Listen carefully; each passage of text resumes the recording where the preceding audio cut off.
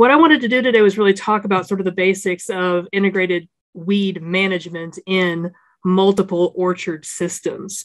So it'd be kind of hard for me and pretty repetitive also to just do like, weed management in apple orchards or peach orchards or pecan, if you consider nut-bearing trees to be part of a fruit tree group. So what I did was I really tried to encompass weed management techniques and ideas that really could be applied to most, if not all, of these orchard species. But of course, as we move forward, bear in mind that there might be certain specificities within your particular orchard system. Maybe the one thing I mentioned here might not necessarily be applicable in, say, one orchard system, even though it is encompassed in a lot.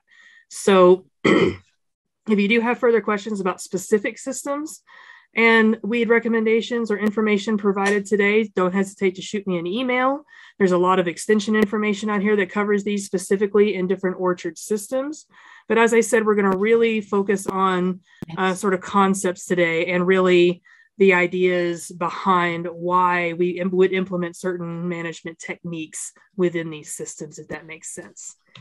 So the first thing we're going to do is we're going to talk about, if I can get there it is. We're going to talk about, weeds in any cropping system, really, but specifically weeds in fruit trees and orchards.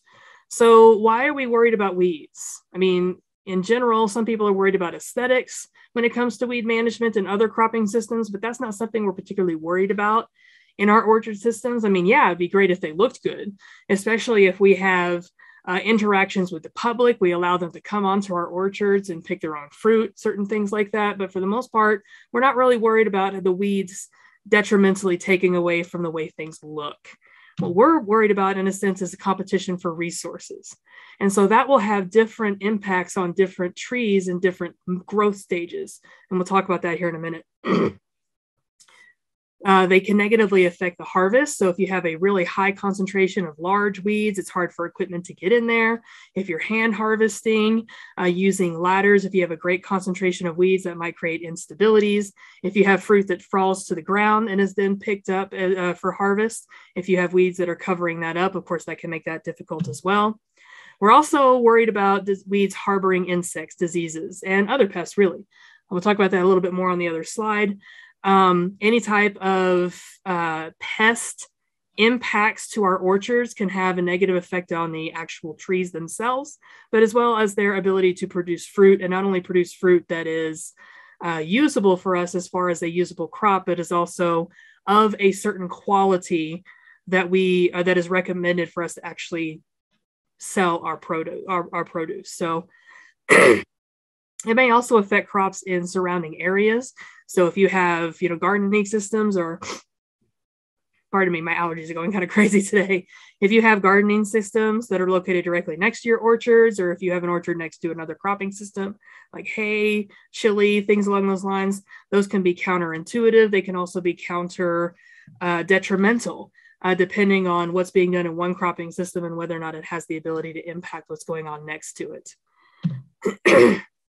Some weeds are really good hosts to pests, especially in fruit orchard situations. I can't imagine a fruit orchard specific crop that does not have a problem with aphids. There are certain weeds that really attract aphids very well, like milkweeds, climbing milkweeds, common milkweeds, world milkweeds, also oleander, ornamental oleander, which is a very common landscape plant, not necessarily weedy unless it's growing in another area, but it can very highly concentrate yellow aphids, whether or not those are a particular pest to your crop or not. Sow thistles, annual sow thistle, prickly lettuce, anything that kind of produces a milky sap in a sense, really seems to attract aphids, as well as multiple mustard plants. And as we all know, especially in the winter months, we have a lot of concentration of London rocket, shepherd's purse, flaxweed, different types of mustards that are located within our area. Brown marmorated stink bugs, again, milkweed, mustards, they seem to really attract all kinds of different insects. Sunflowers is another one. Now, sunflowers, some people might not consider to be weedy, but if they're growing into an area where you don't want them to, of course they can. And actually some grasses can attract marmorated stink bugs. So there are certainly grassy weed species that we have to take into consideration there. False chinch bugs. Prostrate knotweed is a huge germinating plant early in the spring. It's actually an indication that our other spring annual weeds are about to germinate. So very early in the season, and when your trees are about to probably bud out, that knotweed can actually attract chinch bugs. Spurge is another early growing, early germinating summer annual weed. And of course, London rocket, everybody's favorite, apparently the insect's favorite too. Lygus and other stink bugs.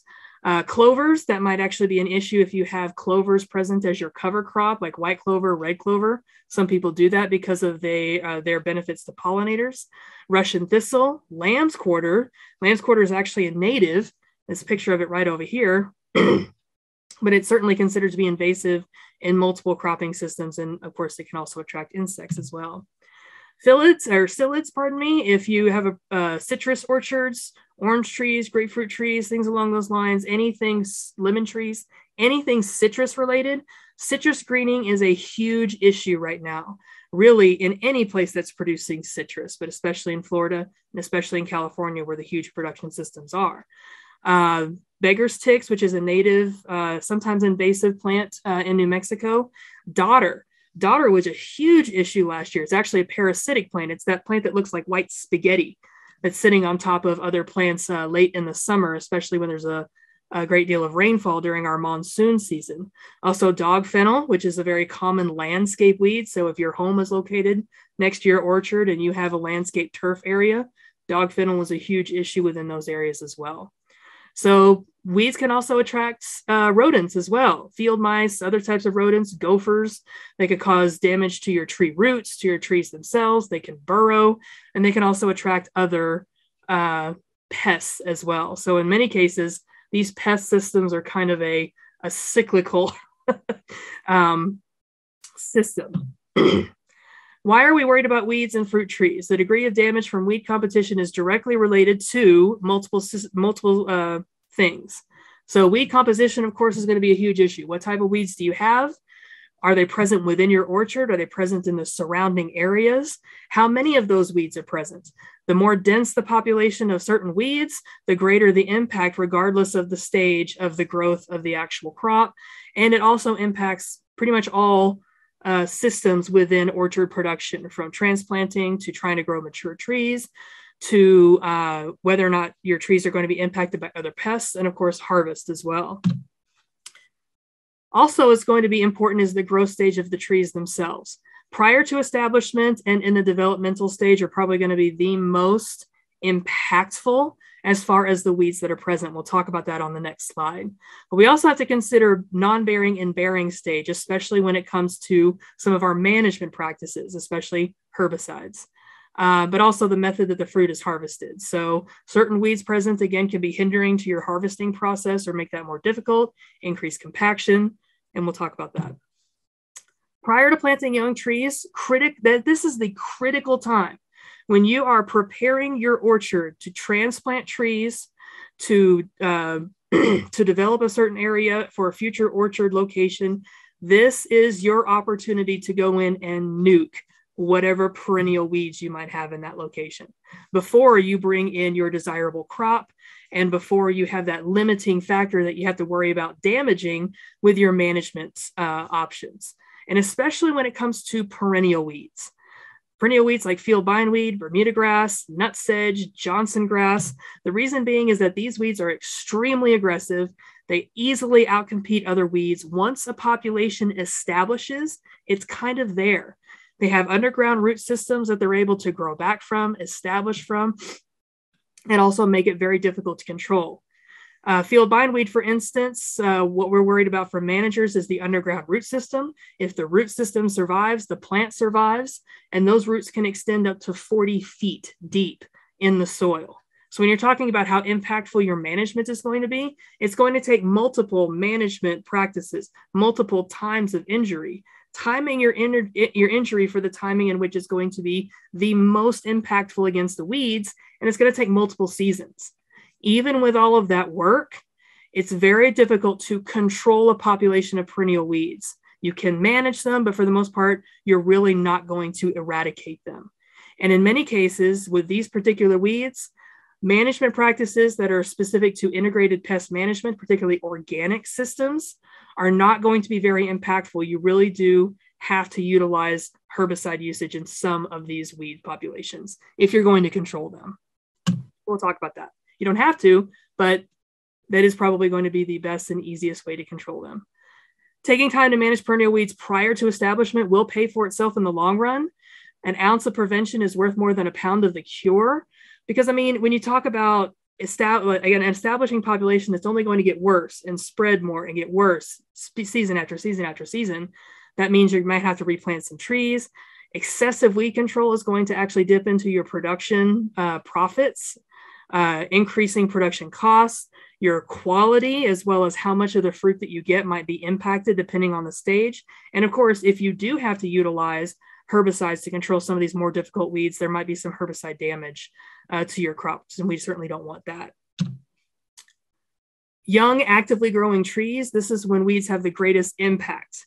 Prior to planting the trees, it's your opportunity to go in and control the weeds that are already there. As far as the weeds having impact to the trees that you're transplanting or you're planting, this is when weed presence is going to have the most ability to actually damage your tree growth and vigor. So competition is especially high during this case because if you look at it, those roots are pretty much right on par with each other, and trees are very slow growers. Weeds are not. So those roots can actually spread more effectively. They can still water and nutrients away from your developing trees, especially if they're going through transplant shock. And so that could be highly, highly detrimental to their health. There's also limited use of herbicides during this period because you have young trees. So of course, I'm not saying you have to use herbicides in your orchard system, especially if you're in organic production. But if you do, this is the timing when it's probably going to be most detrimental to the health of your trees, most likely going to cause damage because the trees themselves are young, susceptible, and they're stressed from being recently transplanted. They're also at their most susceptible to being damaged from other pests and other vectors of diseases that weeds might actually attract. When you look at the non-bearing stage, depending on what type of tree you plant, they could be anywhere from the first 5 to even up to 10, maybe more than that, years after planting, depending on your fruit type. That's a lot of seasons for different populations of weed densities to develop. So during this stage, you don't have the actual fruit production to help with production costs. You're not yielding any net benefits from that orchard. You're really just implementing costs in order to keep them healthy, to keep them maintained so that you do get to that bearing fruit stage. So during this time, it's really important to set a goal to try to eliminate weed competition as much as you can while still simultaneously protecting your trees. Heavy weed infestations can actually delay that maturity and can extend the amount of time prior to your tree actually producing any type of crop. Tree age should always be in consideration, especially when you're selecting herbicides for weed control. There are specific statements on the label that will determine whether or not that herbicide can be used, how it's applied, when it's applied, soils that it can be applied in, and weeds that it can be controlled based on the growth stage of the trees. So that is something that we certainly cannot ignore because, of course, we want to minimize damage. Trees are still susceptible from damage to herbicides, even in their mature form and even before they're able to produce fruit. When you get to the bearing stage, it's generally going to be a little bit more tolerant of herbicide applications than all the other previous stages that we talked about. As far as severe weed infestations causing damage at this point, it's usually going to be impactful to harvest. It's usually also going to be impactful to vectoring other pests that might cause damage to trees during that bearing stage that could have an effect on yield and crop. So as far as like direct competition with the trees themselves, trees are mature at this point. Herbicide weeds can't really compete for water and nutrients per se, but there are certainly still other things we need to worry about and make sure that we're not having weed infestations during that period too. If we follow all of these guidelines, weed control should be easy, right? There shouldn't be a problem. Well, unfortunately, it's not always that easy. Weed management success is going to be directly related into as much as you utilize a concept called integrated pest management, or for the purpose of this presentation, we'll call it integrated weed management. And I'll talk a little bit more about what integrated weed management here is in a moment. So everybody's heard the term integrated pest management, IPM. Everybody's heard about how important it is. So why is there still a weed or a pest problem? We're implementing IPM. Why isn't it working completely? Well, it's difficult to implement IPM in large cropping systems. Utilizing scouting, tillage, hand removal, spot spraying, problems with herbicide selectivity. Some herbicides you can't apply in certain orchards, so there's limited selectivity there. There are multiple different facets of how to control these weeds, and also depending on their timing as well, that make this a little bit more difficult. And so the basis of it is that you're usually putting in time, you're putting in cost, trying to control a plant. If you're not utilizing the ideas behind integrated pest management and timing your management for the more effective control of the weed itself, in a sense, you're basically just doing the same thing over and over and over again and not yielding very much results. And unfortunately, when it comes to weed populations, I guarantee you, the timing that is going to be most appropriate to control or implement your strategies is not going to line up with your personal schedule ever. At the same time, you're implementing all of these inputs. It's taking time. Sometimes it takes time to actually see the benefits of what it is that you're doing. And this is all happening at a time when you're not yielding hardly any profit. So in a sense, it can be very discouraging. But we need to continue implementing the strategy, because when you talk about sustainability in weed control, this is where it's at. So when we get into the actual weed control of fruit trees itself, again, the most important concept that we have to look at is integrated pest management, or for the purpose of this presentation, integrated weed management, because we're talking about weeds. Integrated weed management is the combination of as many practices as you can possibly put together, combined together to cause more injury to the weed, to cause as much injury to the weed as possible with as little inputs from you. So not only is it combining cultural practices, mechanical practices, and we'll talk about each one of these, but combining them together in a way that is specific to the weed itself. In order to successfully implement all of these management practices here in a more successful way, you have to target the weed itself. There are timings for each one of the weed that are more appropriate for you to come in and interfere with their process. That timing is always going to be when the weed is young, not small, young. So in many cases, most of these options here are going to be a lot more successful in annual weeds than they're going to be in perennial weeds, because the benefit that we have is annual weeds germinate from seed every single year. Usually we can pinpoint when that germination is going to occur, so we can target our management when the weed is young. So in that sense, how do we even start to combat perennial weeds? And what if we're late? What if the annual weeds have already germinated? After that, the most important timing to implement any of these weed management strategies is going to be when the plant is actively growing. So that's usually going to be in the early spring and in the fall. So when we target our management for that, we're interfering with a process that is causing the plant to use up its own energy and grow in some way.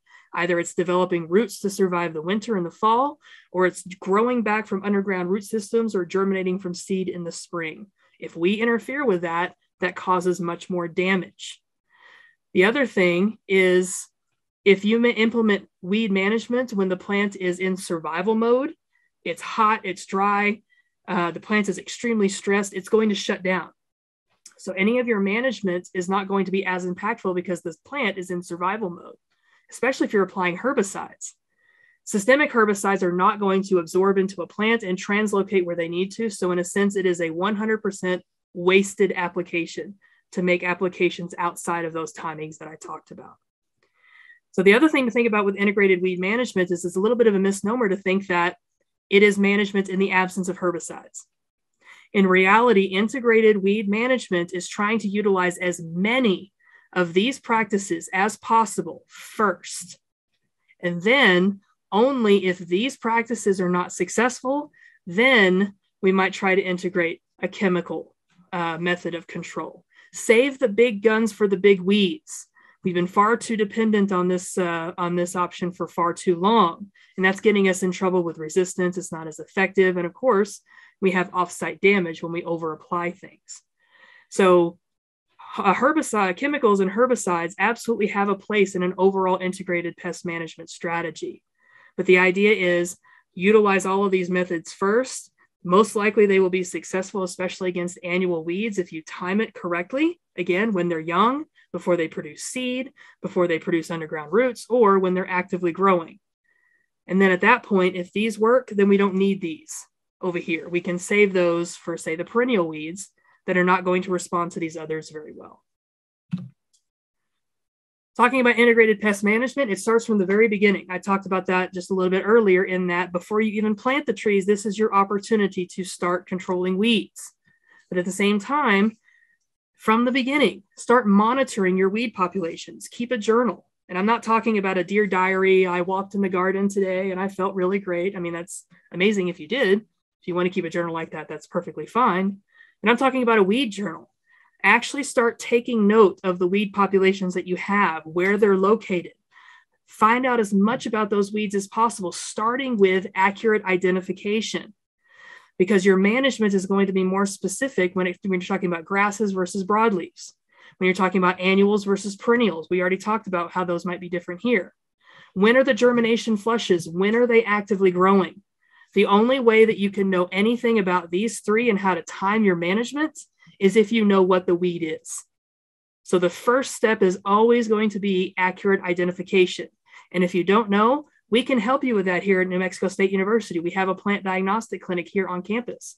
Send us your plant specimens. I'll help you try to identify them. And then we can start developing a management strategy for you.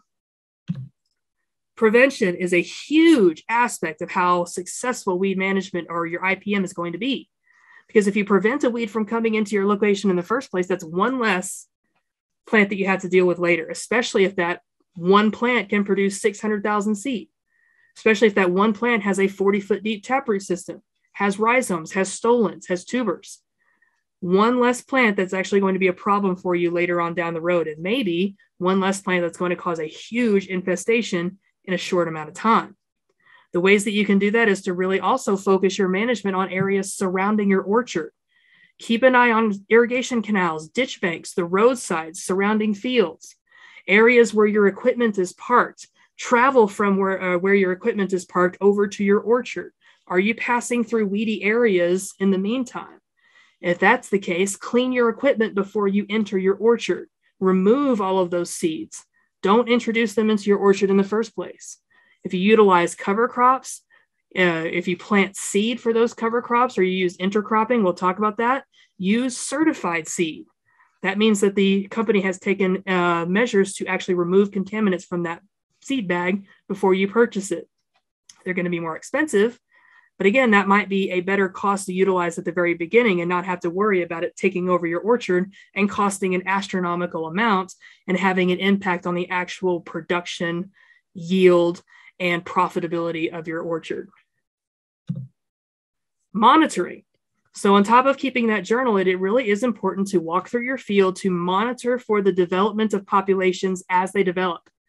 The easiest populations of weeds to control, regardless of the management strategy that you use, are going to be the populations that are small, that are isolated. The more that they spread, the bigger the problem is, the less likely that our management is going to be as effective, and we may have to implement multiple over multiple seasons. Again, correct identification is going to be crucial. Early detection, rapid response. That's similar to what I was saying just a couple of minutes ago, in that this is the most, or a very important concept when it comes to weed management. When you detect a weed population developing in your orchard, respond to it. Do something about it. If you wait, the longer you wait, the more the population is going to spread, the more difficult they become. The thing to remember with weed management, regardless of the management practice you use, is that the early bird catches the weed. If the population is small, management is going to be easier. If the plant is young, management is going to be easier. Not only is management going to be easier, but they haven't had a chance to develop astronomical amounts of seed or underground root systems that your herbicides or your other management practices can't reach. Weed management during active growth is going to be the most successful. I just talked about that. After that period, if they've already germinated, they're not young anymore, time them for active growth. Keep track of the management that you implement and how successful it is. And if you find that you're implementing management and it's successful against certain populations of weeds and not others, then you still have to make adjustments for these other populations. Otherwise, what you're going to do is allow for a population shift. So if your management is very successful at controlling these weeds, that gives these weeds the opportunity to continue to spread and become a problem.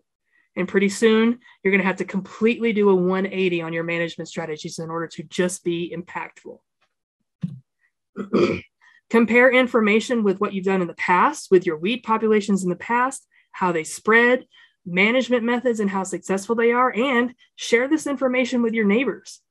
You don't know, your neighbors could be the one who are providing your weed populations for you. If you actually work together on how to control them, then that eliminates that entrance of that weed into your system, further helping prevention.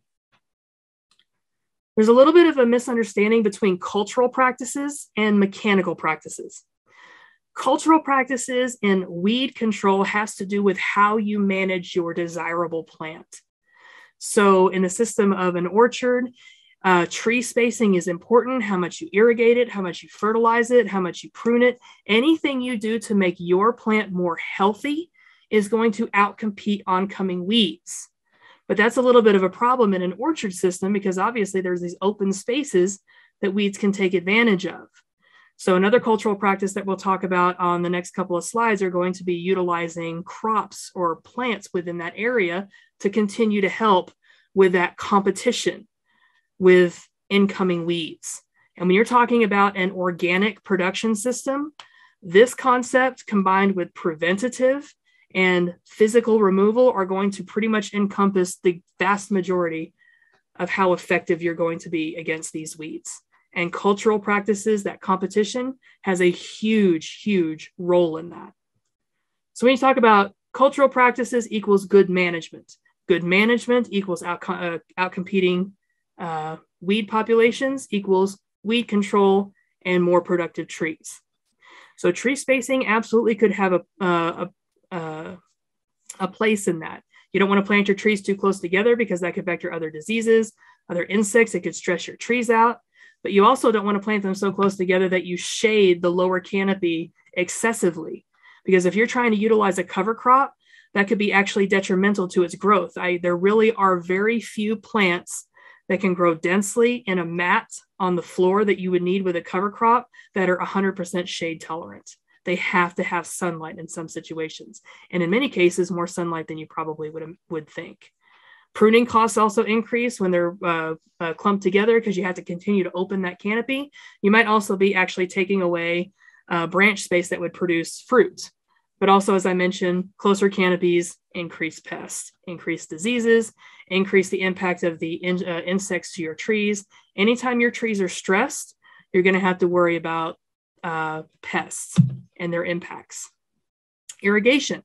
What is your irrigation source? If you irrigate through river water, then it might be that you're actually bringing in contaminants like weed seed every single time you water.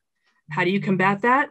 You keep combating them every time they're young and they germinate. That would indicate to you that when you've irrigated, in the few weeks following that irrigation, you're probably going to have to keep an eye on weeds that might be germinating from that seed that you brought in. Low spots in the field as well. Trees, just like other plants, need air, water movement in the soil. When those soils are saturated, it stresses your trees.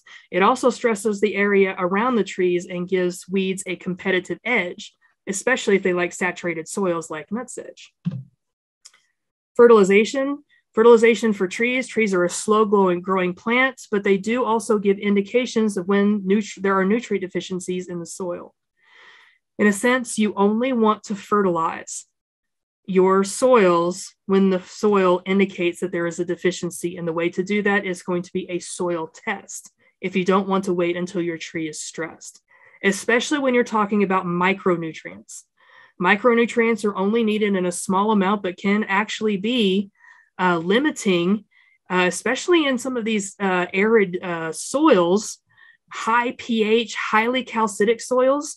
And there might be that there's an indication that the mineral is actually present, but it's so bound by the high pH that the plant can't take it up.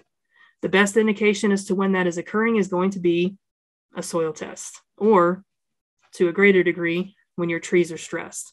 Also, you can sample leaves for nutrient deficiencies, but only fertilize when you have a deficiencies. Otherwise, you can be adding way too much of a nutrient into the soil. You get a nutrient imbalance, and that is just as detrimental to the health of your trees as it is having a nutrient deficiency. And it's very difficult to remediate. Talking about cover crops, any situation where you have a living system, when you have roots in the soil, are going to be much more beneficial than having bare soil and just putting something on top of it as a barrier. So cover crops, they will use water. Although I get a lot of questions about competition with some of the cover crops, like certain grasses, like Bermuda grass, some clovers, but it does also improve water penetration into the soil. It improves water conservation. So having that root system and that buffering capacity present in the soil actually keeps the water present in the soil longer for your trees to take it up. So it actually is a beneficial relationship. Yes, they will take up water, but a couple of inches of Bermuda grass are not going to be able to outcompete a giant tree for the amount of water it's going to be taken out of the soil.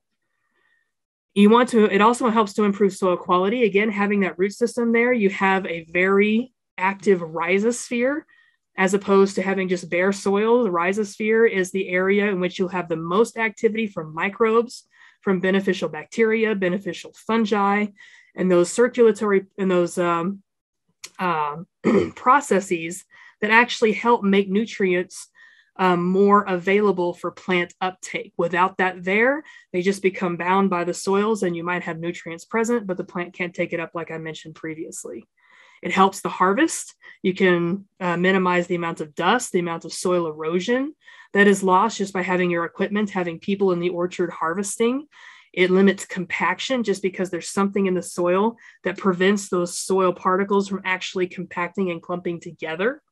And it also improves traction. So if you have tractor equipment or large equipment, you're going to be able to do a lot more with those tire spins and cause less damage to your floor if you have that cover crop present. It's just better for that. In a sense, it's like a living mulch. And again, a living mulch is always going to be better than just having a bark mulch sitting on top. Now, there is also a concept called intercropping, where instead of just using a permanent cover crop like grasses, like clovers, you can actually intersperse a cropping system within your orchard.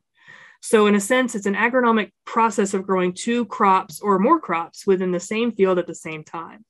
So with intercropping in orchards, it's not unusual to have this row spaces between your orchard trees actually growing some type of high profitability crop like vegetables.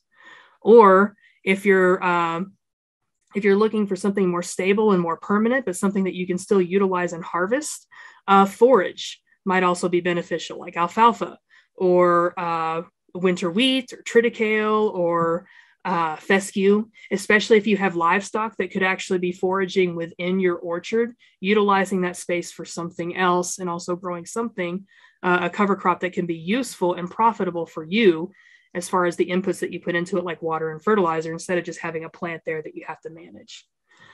What you want to make sure is that the water requirements and the harvest requirements of your intercrop do not directly clash with the needs of the fruit tree. So if you're trying to grow a vegetable here that doesn't require similar or the same amounts or isn't going to be healthy with the amount of water that you need to provide for the specific type of tree that you have, maybe pecan with flood irrigation, then that's not going to be the crop for you because, again, you're just going to be putting in inputs. You're not going to be gaining anything from that. So as far as choosing which intercrop, if you want to go that route, that's going to be a huge thing to consider as far as how you manage the orchard. You want to try to manage them both simultaneously, in a sense. So you're not putting in extra effort, if that makes sense. Ground covers, basically putting in a cover on the surface of the soil if you have bare soils underneath. Landscape fabrics, usually covered by mulch on top, creates a thicker barrier and a more aesthetically pleasing barrier. The important thing to consider with these is that you really need to allow water and air movement through whatever barrier you put down. If you don't, that's going to be detrimental to the roots of your tree. It's going to increase the level of disease, stress within the tree, and that means insects are going to actually move in and cause damage.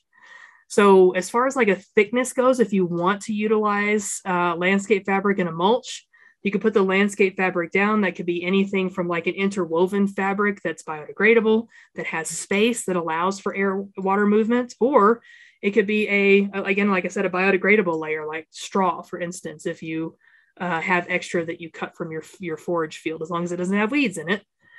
If you're going to put mulch on top, you want to aim for about a thickness of about 4 inches. 3 to 4 inches, you could get away with. Anything less than that, the mulch is basically just going to disperse. It's going to spread. Anytime you open spaces with these ground covers and allow light penetration, weeds are going to germinate through that, and you're still going to have to maintain them. You also don't want too thick of a barrier, because if you can't allow that water and air cycling through, you get the same problems as you would if you just put down a basic plastic. You're not going to have any benefit to your trees. You're actually going to cause a lot of damage. There's a lot of benefits with that. Not only does it suppress weeds, it can improve soil quality, water conservation. As I was saying, it's a barrier that kind of holds that water there, doesn't allow it to be evaporated as easily. There's also nematode suppression benefits, just because you don't have that open system in sunlight that they can benefit from as well. But at the same time, if you're using this method against an entire orchard, that's going to require a large volume of material. And this material doesn't last forever. It breaks down. It does have to be replaced probably every 5 to 8 years. So that's something to consider if that's going to be a cost that's going to interfere with the productivity of your orchard. I get a lot of questions on solarization. Basically, the use of plastic on the surface of the soil to trap heat. In a sense, you're trying to trap so much heat that it actually burns away or damages any of the young plants that are present, as well as potentially seed.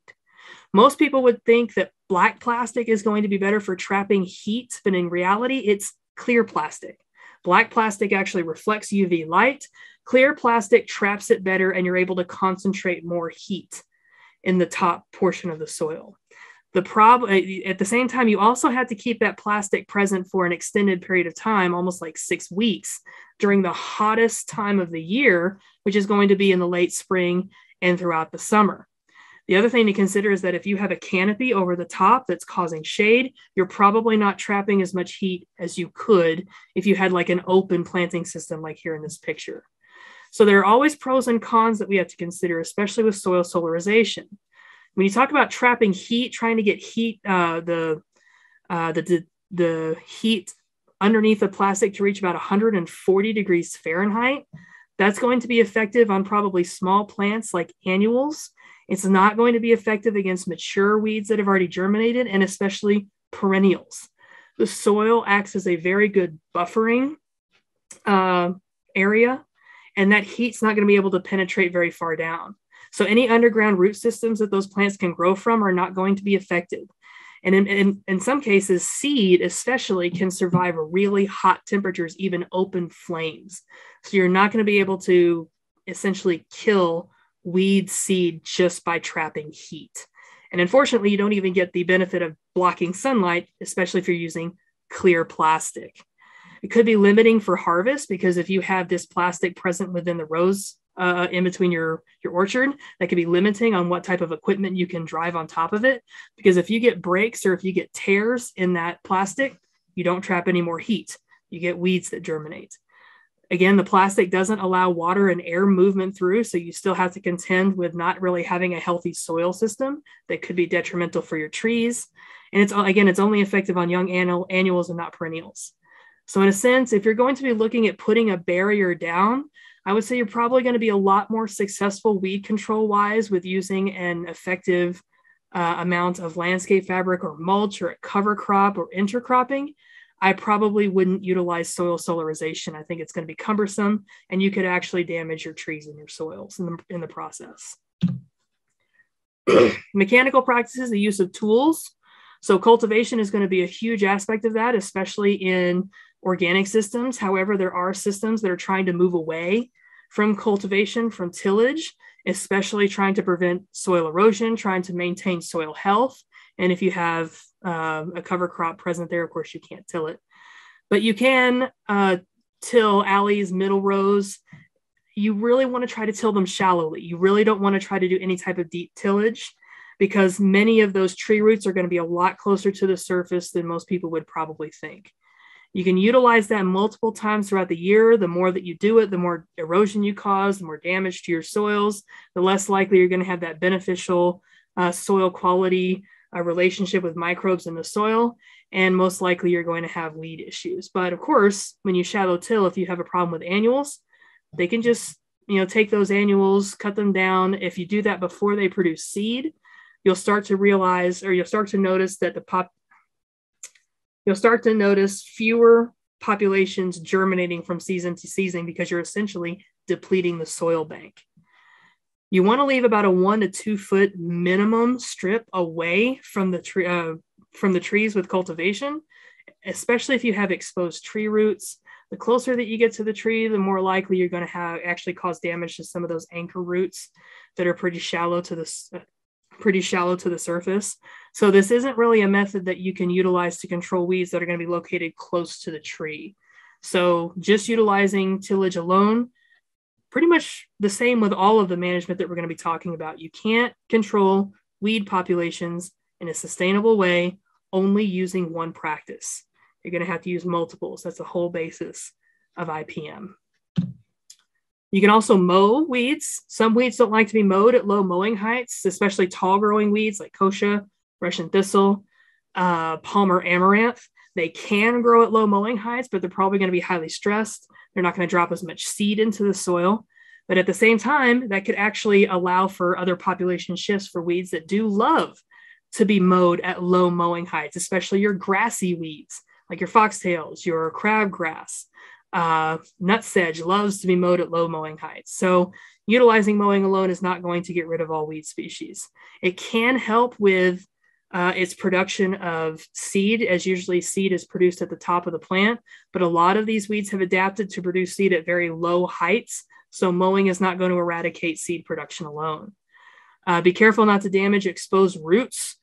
Careful not to nick them with the blades, especially if they're raised. So that's something to consider. You can get close to the trunks if you want to, as the gentleman does in this picture here. But again, if you have a type of a tree, or if you have an orchard that's has a really high concentration of exposed tree roots, like say pecan orchards, for instance, probably not going to be able to get very close to the tree with this. Other mechanical practice that can be utilized might be including using flame, using open flame to actually burn away the surface of the weeds that are present. Very good way to get rid of stress, especially if you have a flamethrower. Just go out. You can use a handheld propane torch. There's also equipment that you can use, like a tractor that actually pulls a propane tractor behind it that actually concentrates flame to the direct surface, as you see here in this orchard, in this vineyard. You can use handheld devices like you see here. This is going to be a lot more effective on annual weeds for the same reason as cover cropping, as mulch, as solarization are going to be effective. The soil acts as a really good buffer. Anything that can grow back from those underground root systems, those root systems are probably not going to be affected by open flame nearly as much as what's going to be affected on the surface. You can burn away some of the seed that are present on the surface, but anything that's located underneath is probably not going to get hot enough to destroy the seed.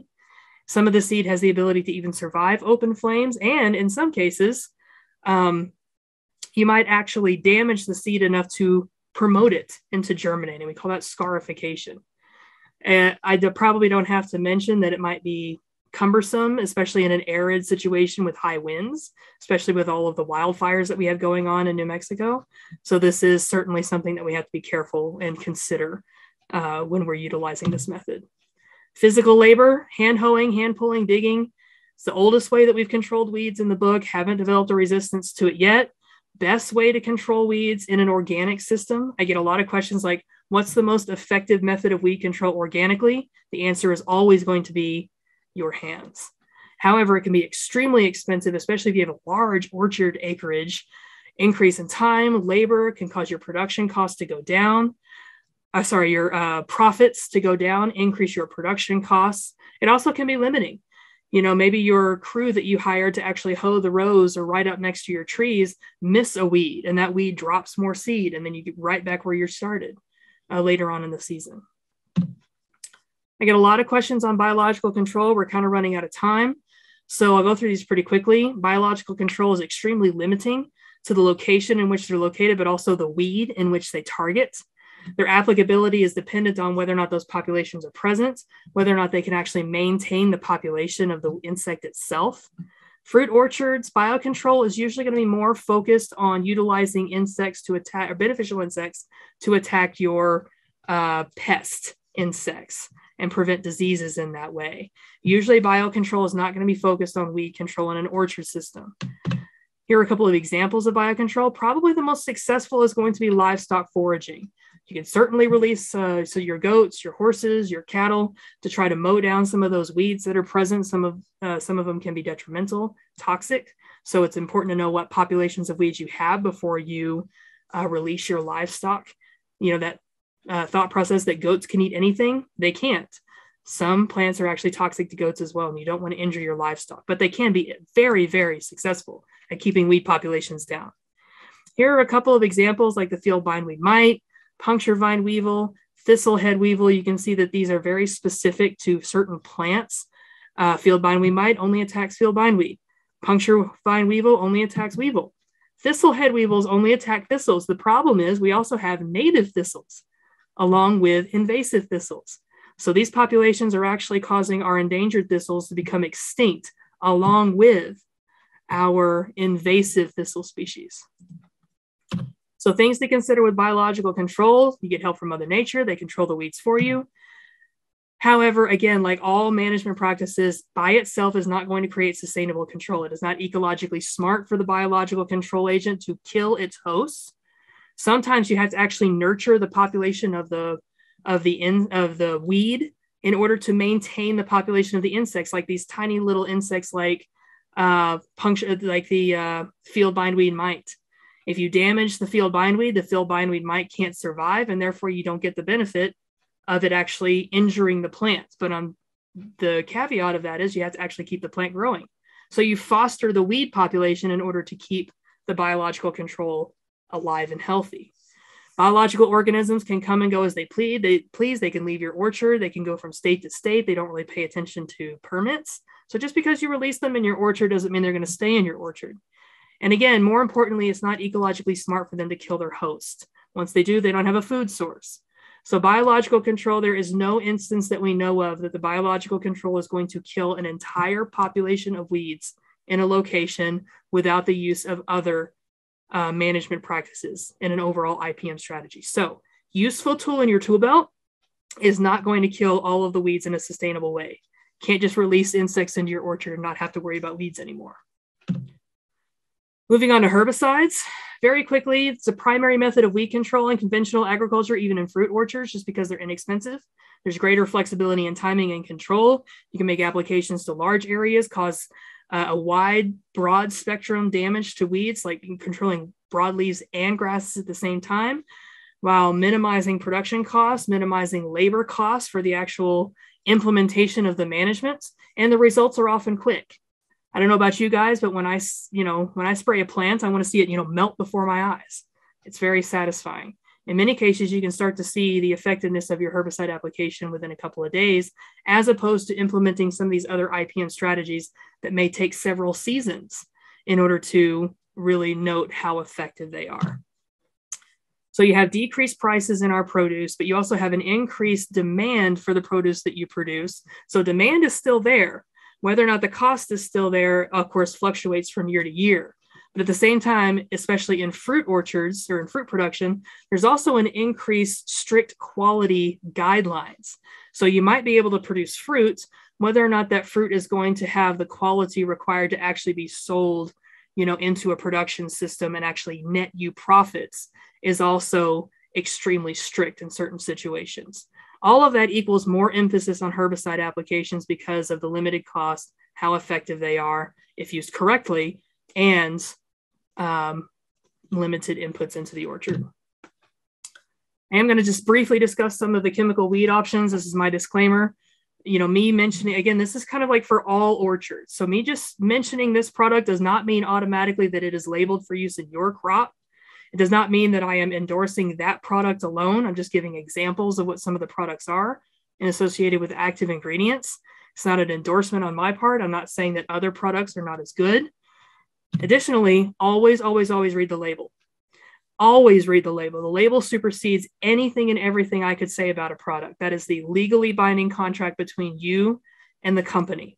So the label is the important thing to consider. The label will have all the information on which crop you can make an application in, whether you can make an application in your apple orchard or not, what weeds it'll target, what timing to make the application, what rate to make the application, and also how long you have to wait till you go into your orchard, all of these different things, trees to avoid. All of the information you need to make a safe and successful application is going to be in the label. If you need help looking up some labels, maybe you have a product that doesn't have a label attached to it. These websites right here, I personally prefer greenbook.net. You can look up the actual labels, the most up-to-date label, and any of the supplemental labels that exist for that product in these databases. And I would certainly utilize those, especially if you don't have an up-to-date label prior to every application. Labeling will be specific to the weed or the tree, will be specific not only to the weed, but will also be specific to the tree as well. During site preparation, you have herbicides that are specified for perennial weed control. After planting, but before the weeds emerge, there's going to be a very specified group of products. You also have non-bearing and bearing trees.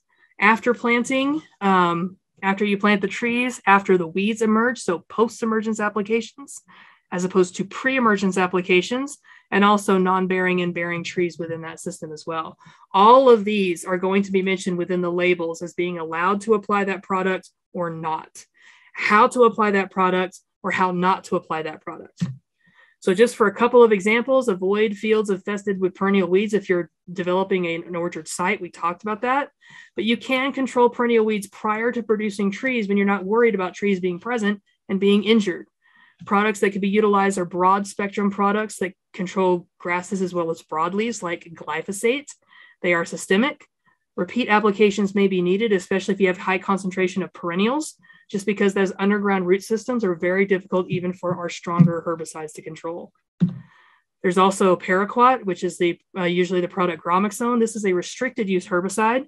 It is a burn down, so really you're only going to get the burn down on the surface. Repeat application might be needed as growth occurs, but again, if you do not have a license to apply pesticides in New Mexico, then you cannot apply or even be in possession of this product.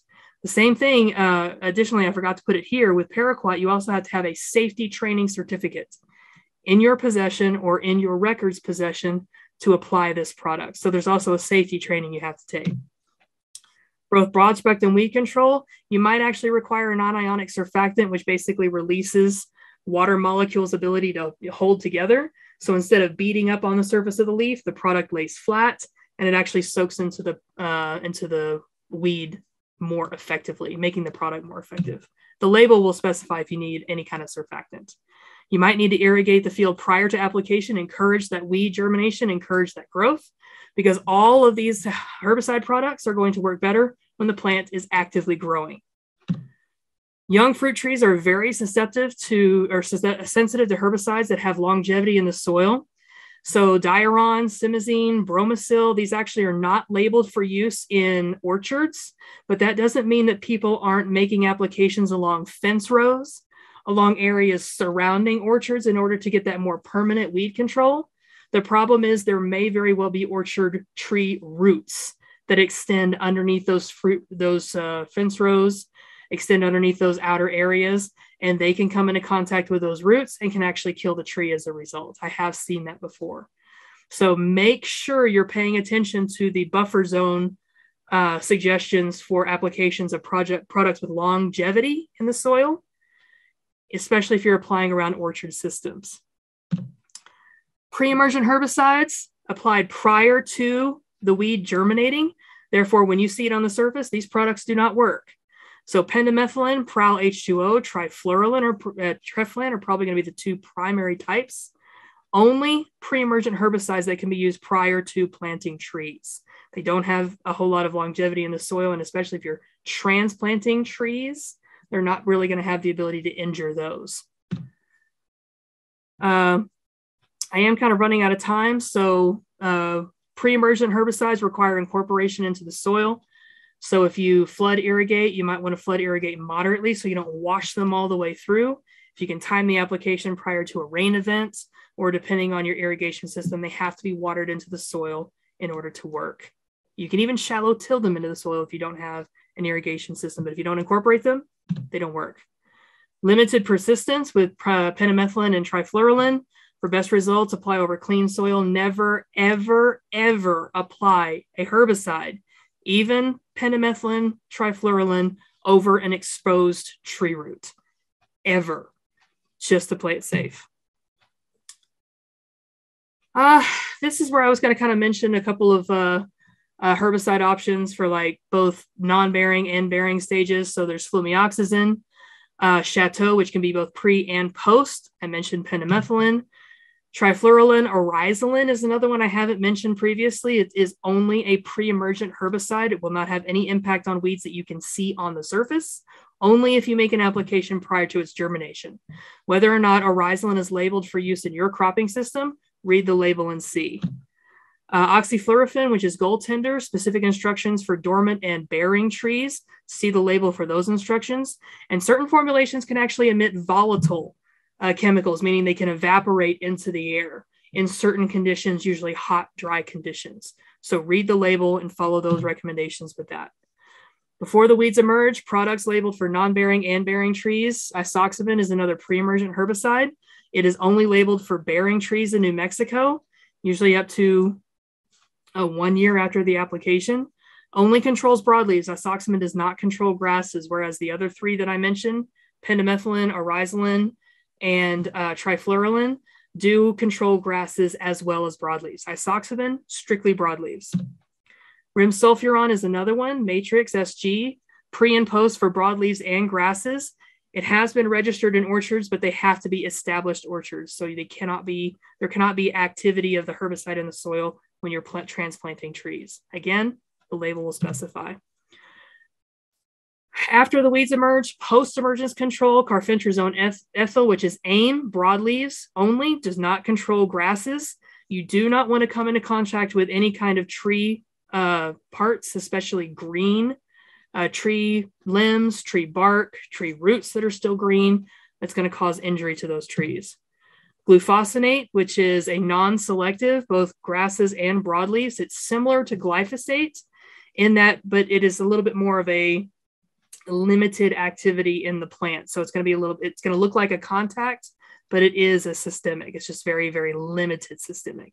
Therefore, when you make an application, you're probably going to have to apply more of it in comparison to something like glyphosate, which is a systemic. You apply a little bit to the leaf, it soaks into the plant, and it translocates. So something to consider. Glyphosate, we talked about that. You might need to use a water conditioner if you're mixing it into hard water, because hard water can actually antagonize glyphosate. After the weeds emerge, again, post-emergence control, goaltender, oxyfluorophene, again, broadleaves and grasses. Again, read the label for safe and successful application. I'm really running out of time. I talked about paraquat earlier. It's a burn down plant, but it is a restricted use herbicide. You have to have that safety training. You have to have a license in order to apply it. If you have grasses predominantly in your orchard and not necessarily broadleaves, you can use sethoxidin, which is post, or clethodim, which is select. These are grassy herbicides only. They are only going to impact grasses.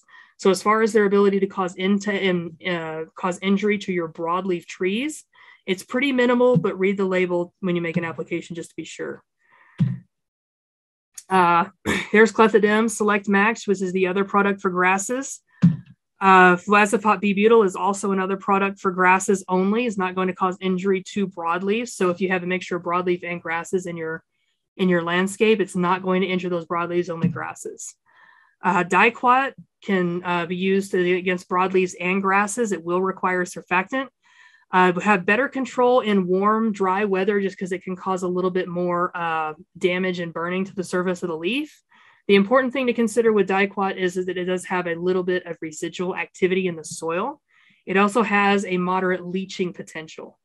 So if you make an application over an area that might have shallow tree roots, it can actually be taken up by those roots and cause damage to the tree as well. So bottom line is, regardless of the herbicides that I mentioned here, regardless of the herbicides that are available, always, always, always read the label. Make sure it's labeled in your crop before you apply it. But anything you need as far as how to make a safe and successful application is going to be in the label. But if you do have questions, don't hesitate to shoot me an email. I'm happy to help. You also want to try to prevent resistance if you can. Try not to use the same product over and over and over again. Try to use different products and different modes of action. Use herbicides only when necessary. We talked about all these other management practices that can manage weeds in the absence of herbicides. So you want to utilize multiple management strategies besides glyphosate. So if you're looking for grass and broadleaf weed control, maybe utilize one of those grassy herbicides and one of those broadleaf herbicides mixed together instead of just using glyphosate, a way to sort of trick the weed up. Tank mix to create more broad spectrum control. I just talked about that, using the grassy and the broadleaf instead of just glyphosate. Use additives that can improve herbicide efficacy. So I talked about that. If you have hard water, you might want to use a water conditioner if you're applying something like glyphosate, because that hard water can antagonize. If you need to know what to add to the tank, usually the label will have specifications. If you have hard water, add this. Add this surfactant for these types of weeds, or add this surfactant in this type of situation. And it'll tell you exactly how much to put in the tank. Always make applications in accordance with the label, especially in talking about rates. Putting more product in the tank does not mean it's going to work better against the weeds. Just like human beings, we can only take up so many nutrients. Plants can only take in so many herbicides. If it's not working, either switch the active ingredients or make sure you're making an application at a timing when the plant is actively growing. The plant is shut down, the herbicide's not going to work. That has nothing to do with the herbicide or the plant. That has everything to do with how it was applied. Rotate different modes of action. Very last touching point. How do you know if it's a different mode of action? That's a whole different presentation that I could give. But in certain products, you can actually look at the top of the label itself. So here we have Prowl H2O, which is pendimethalin. Here we have Raptor, which is ammonium salt. At the top of pendimethalin, it's a group 3 herbicide. Here at Raptor, it says a group 2 herbicide. These are two different numbers. They're two different modes of action. So if you have two products that make up if you have two active ingredients that make up that product and you have two numbers up here, that's an indication that those two active ingredients are different modes of action. That's good for preventing resistance. If you have two active ingredients here and only one number mentioned up here at the top, that means that those herbicides are the exact same modes of action, and you are actually not tricking the plant by adding a different mode of action, meaning it's just going to get used to that mode of action much more quickly. It's not beneficial for preventing resistance unless the next application that you make is a product different from this one. So if you have active ingredients that are within the same mode of action, try to switch them around when you make the next application to try to get the same amount of weed control with a product that has a different number up here.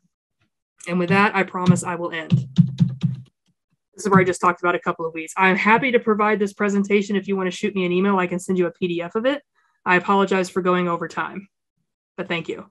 I'm happy to stick around and answer any questions you'll have. A great presentation, Leslie. Thank you so much. That was a very thorough job explaining IPM, weed management. Just a couple of questions. Sure. Sorry, everybody. Thank you for joining if you have to cut off. First one, do you have any special tips on Johnson grass removal? So probably the biggest special tip I could give is going to be timing of your application, and especially utilizing a systemic herbicide, which is actually going to translocate within the plant. The timing that you want to aim for is going to be a timing in which that herbicide is going to be most impactful to the underground root and rhizome system. And that timing is always going to be in the fall.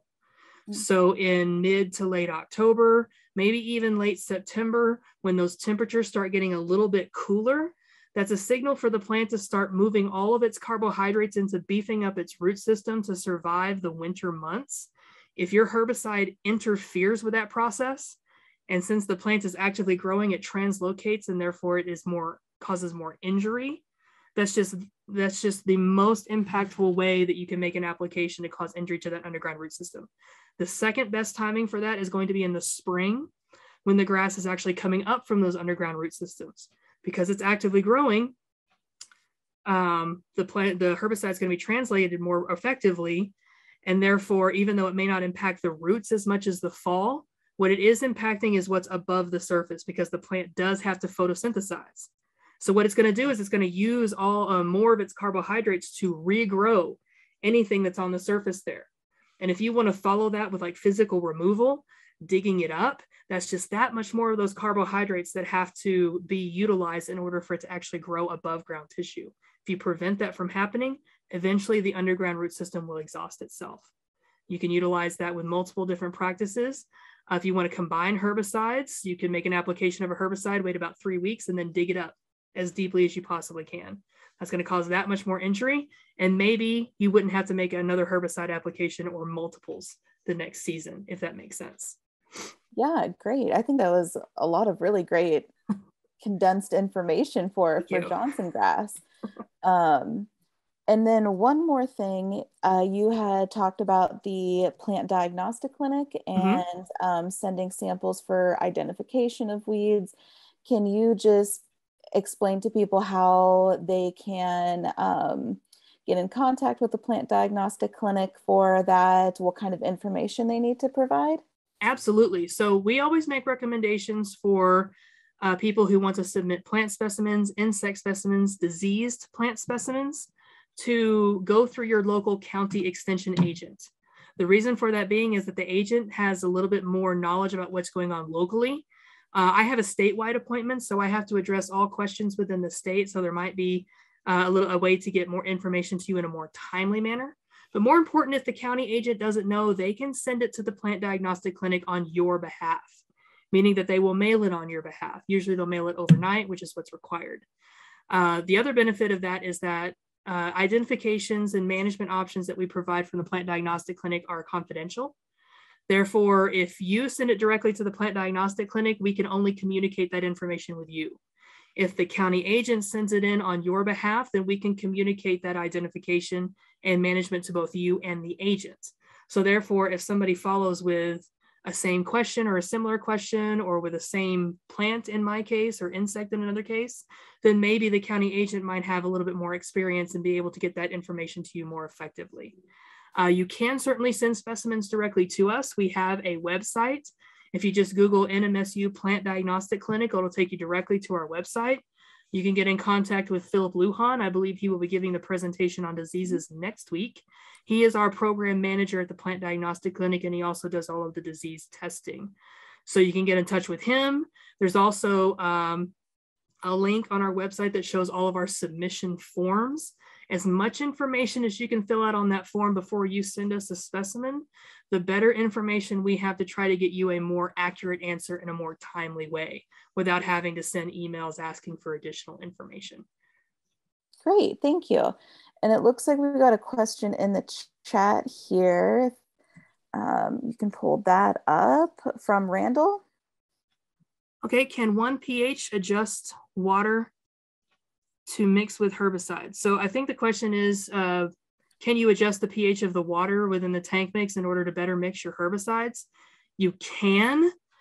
I would recommend using a more mild water conditioner in order to do that, like dissolvable ammonium sulfate.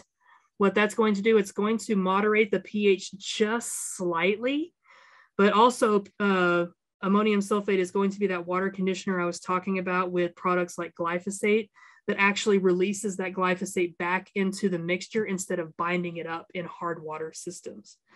So there are other options in order to mediate pH, the pH of the water that you're mixing herbicides in. I would be very, very careful with those, especially if you're using any type of acid like a natural acid, citrus acid, acetic acid, which is vinegar, or using any kind of product acid or like a company produced product that has an acid in it to mediate pH. Pay very, very close attention to how much of that mediating agent to add into the tank. Because once you lower that pH beyond the ideal range, which is about 4.5 to 6.5 for herbicide activity in plants, it's very hard to bring that pH back up without just adding more water, and then you just wasted a bunch of, there's no way to do that if your tank is already full, if that makes sense. So you're gonna have to just pour it out and start over again. The other thing is that certain herbicides like sulfonylureas, for instance, can actually dissolve in highly acidic water systems. So you can lower the pH to the point where it's actually detrimental to the herbicide itself.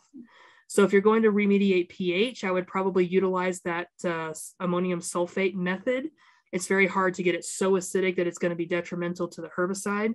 Outside of that, just be very, very careful to read and follow label recommendations that you don't go way too acidic with it, because that can also be detrimental to your sprayer as well. You can actually eat away at the rubber O-rings, the metal components. It can actually eat your nozzles away and corrode them as well. So certainly, you know, we are high pH in everything that we have here in the arid Southwest, our soils, our water, but too much acidity can also be a bad thing as well. But you can, yes. Long story short. Well, thank you for that. I don't think there are any more questions for now. So thank you, Leslie. Thank you. And thank you for everyone joining us. Don't forget to check out our YouTube page, as well as next week we do have Philip giving a talk on plant diseases and diagnostics. So please join us for that. Sounds good. Well, thank you everybody for joining me. And again, if you have any other questions that arise, or maybe I didn't cover very effectively because I ran out of time, don't hesitate to shoot me an email. I'm also happy to send you a PDF of the presentation itself. Just email me. Great. Thank you, everyone. Thanks, everyone.